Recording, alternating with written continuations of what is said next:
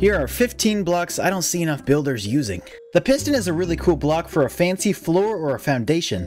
The beehive also has some cool textures that could be used for a really cool wall or floor. A bit more expensive, but you can also get some cool designs that have a bee's nest. With the addition of the new bookshelves, it almost looks like we have chiseled oak planks. It's expensive, but lodestones can make for really good pillar or floor designs. Most people forget, but when you break the mushroom block, it reveals a hidden texture that looks almost like carpet. The bottoms of shulker boxes have this really unique spiral pattern. Now the other colors have it as well. The different dead coral variants can also look like a type of stone. And with waterlogged leaves, you can almost use these as berries in a tree. The cartography table has two vertical plank textures that could be great for walls. Similarly to the cartography table, the smithing table also has a really cool top texture. Actually, quite a bit of the work tables have a cool texture. Looms, smokers, barrels, stone cutters, and composters all have really unique bottom textures. So the next time you're making a build, maybe use some of these blocks.